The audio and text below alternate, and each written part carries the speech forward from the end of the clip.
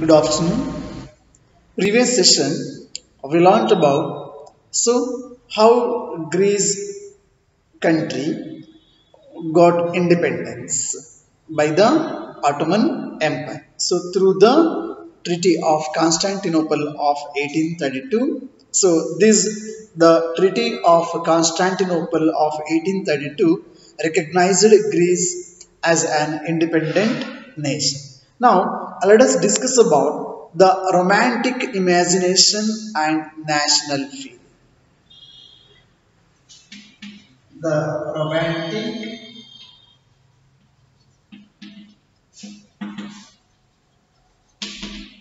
imagination and national feelings.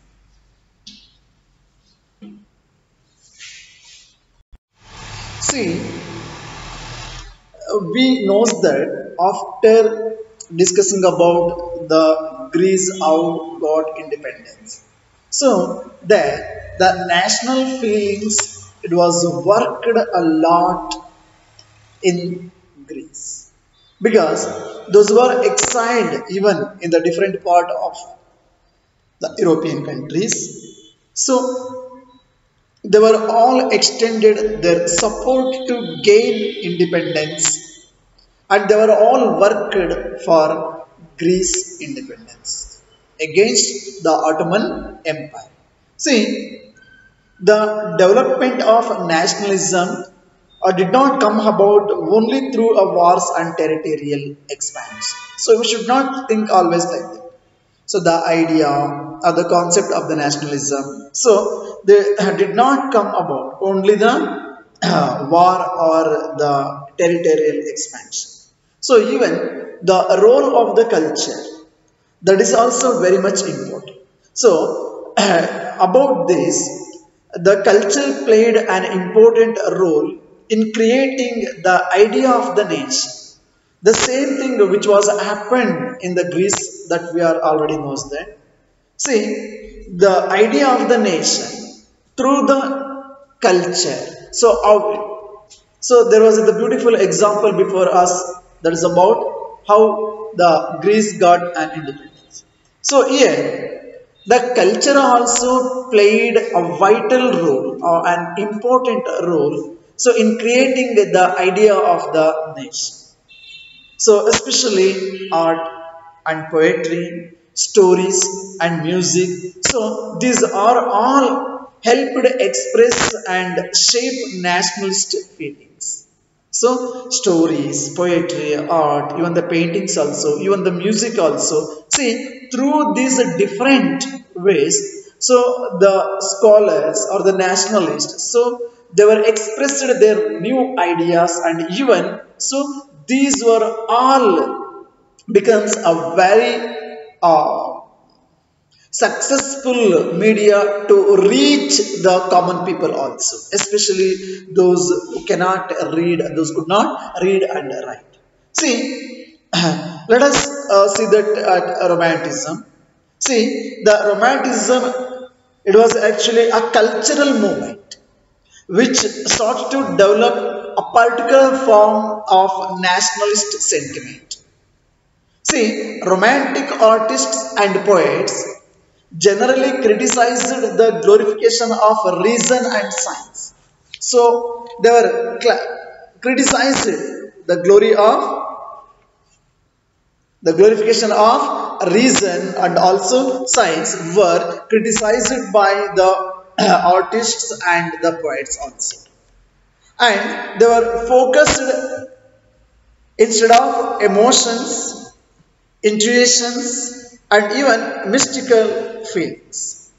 So their effort was to create a sense of shared collective heritage, a common cultural past as the basis of a nation.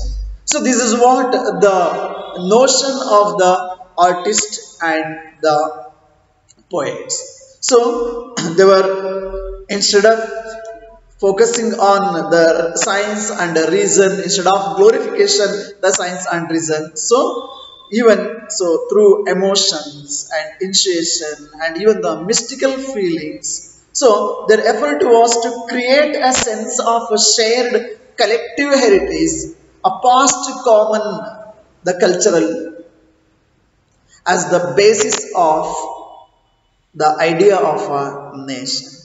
See, the some of the romantic poets, such as the one of the German philosopher, was called as John Gottfried. John Gottfried.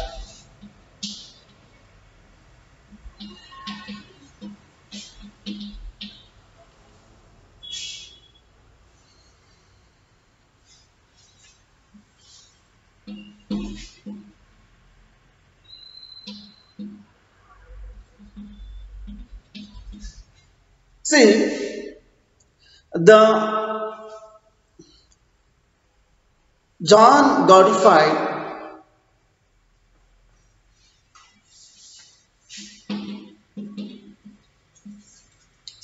he was actually one of the German philosopher. Okay, the full name of this person was John Gottfried Herder. Was lived between 1744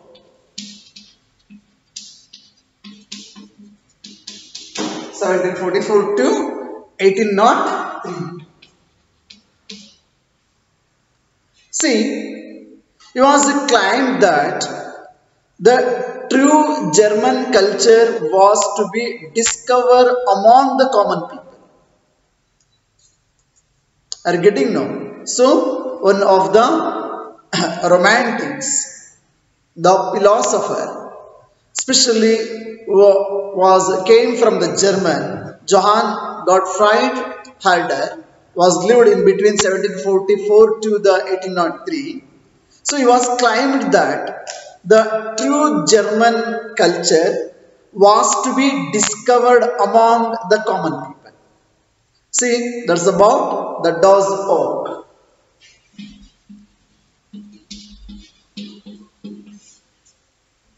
Das Oak, that means common people. Okay. See, it was through how? Folk songs, folk poetry and folk dances that the true spirit of the nation, that's called as the Volksist. The Volksist, that is also the German word. Okay. So, it was actually how the German culture was to be discovered among the common people, no, through common people. So, especially those one. It was through folk songs and folk poetry, so and also folk dances. See, the spirit of the nation, it was popularized. The spirit of the nation, it was popularized. And so collecting and recording these forms of folk culture was essential to the project of nation building. So it was believed like that. So collecting folk song and collecting the folk poetry or collection of the folk dances, so that the true spirit of the nation, where through this the nation was popularized. So collecting and recording these forms of the different folk culture, so it was essential to the project of the nation. So, the emphasis on the vernacular language and the collection of local folklore was not just to recover an ancient nation spirit, but also to carry the modern nationalist feelings also. And even so, those the ancient national spirit, so they carried the modern nationalist message to large audience, especially so who were mostly illiterate, who could not read and write. See, this was especially so in the case of Poland, which had been partitioned, at the end of the 18th century by the great powers Russia, Prussia, and Austria. So, what happened? The Poland, it was partitioned by the great powers of Russia, Prussia and then Austria. So, even though Poland no longer existed as an independent territory. It was not existed as an independent territory. Even the national feelings were kept alive through music and language.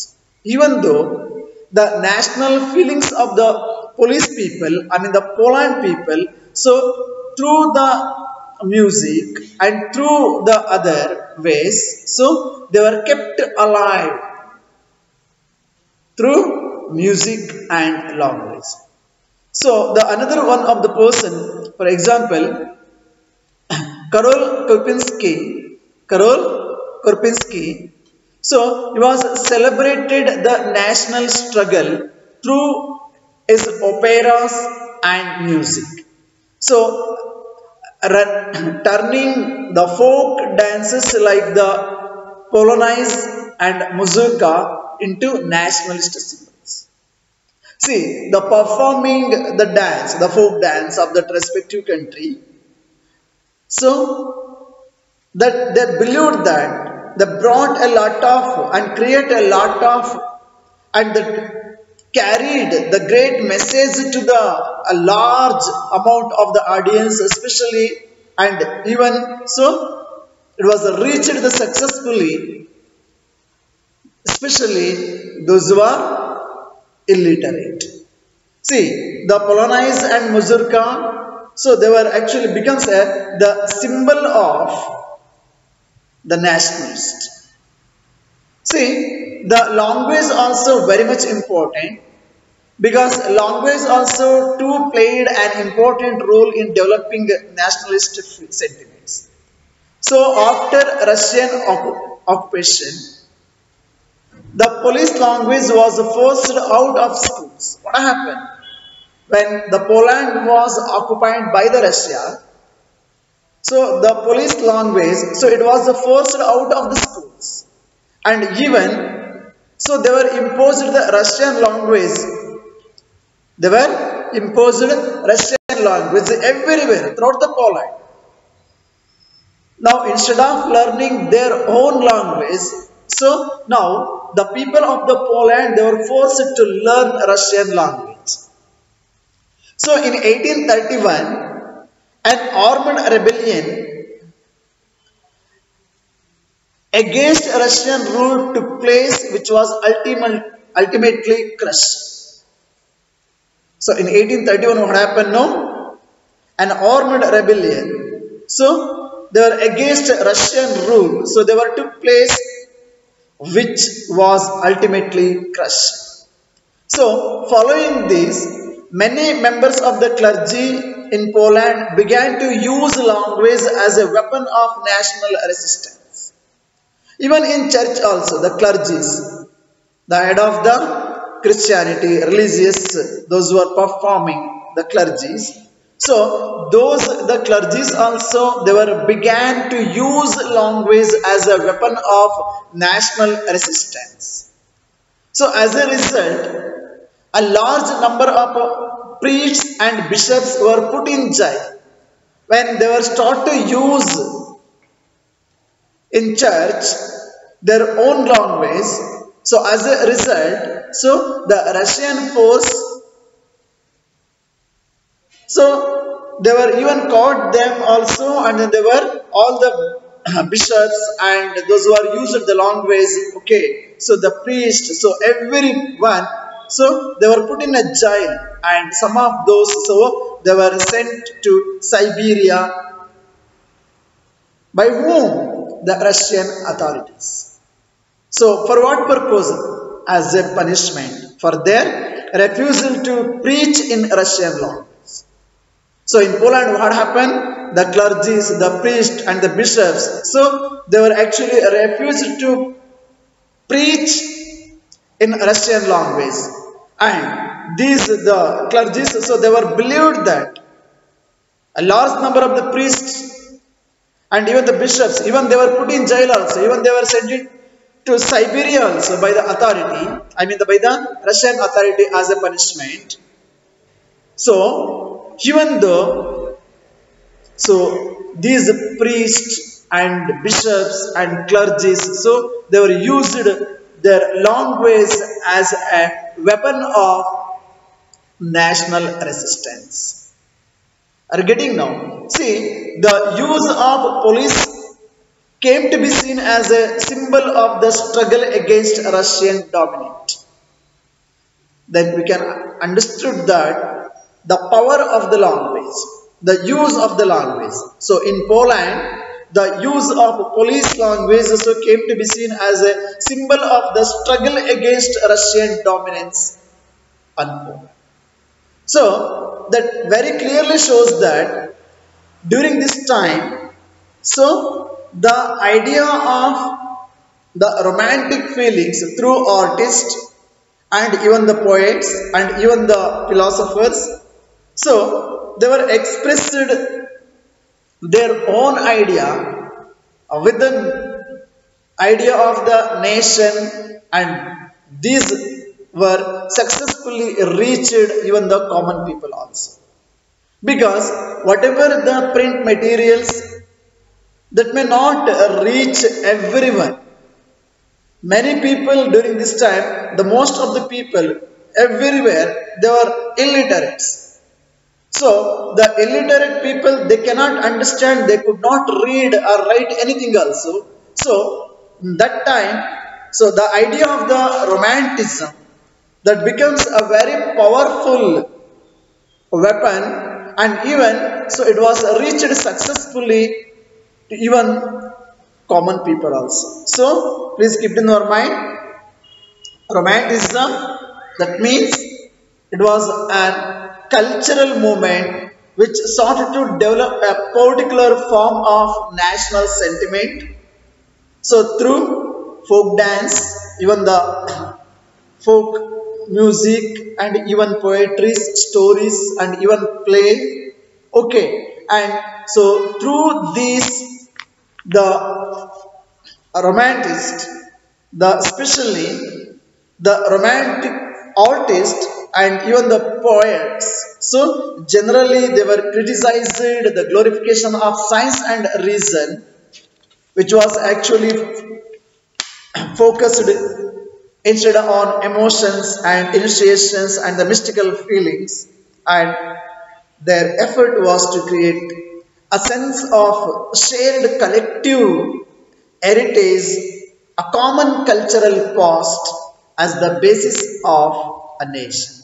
So here even the German philosopher John Gottfried Herder also, he was actually through the common people, the Oswald and then even the Oziest. That means the spirit of the nation was spread by collecting the folk dance and the folk song, and even so he was understood that, and he was realized that, so by collecting, by recording these the different forms of the folk culture, and it was believed so, and even so it was project of those which were very much helpful to nation building. Understood now? So the role of the language, the role of the folk dance, folk music and even the some other, so these are all played an important role to carry the nationalist message to large audience of the especially who are mostly illiterate people. So this was especially so in the case of Poland also, because what happened, so when the Poland, it was partitioned the end of the 18th century by the great European powers, by the Russia, Prussia and Austria, and afterwards what happened, so the use of police language, it was actually become a symbol of struggle against the Russian dominance. So everyone, so how they were, we all of you knows that.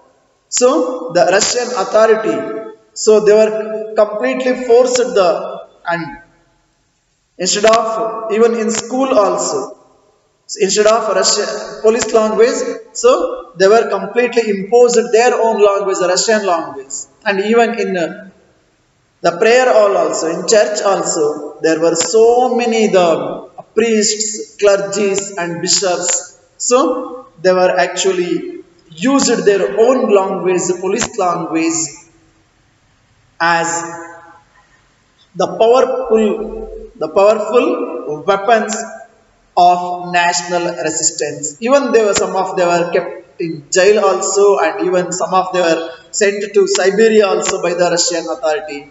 But even though, dear students, so the idea of the use of language, the common sense, the collective identity among the sense of collective identity, so among all these nationalists, so how these the artists and poets they were carried, and then they were become the successful in the struggle to get, to gain, and even to reach the common people against the authorities. Now the next class we are going to discuss about hunger, hardship and popular revolt. Thank you. Have a nice day.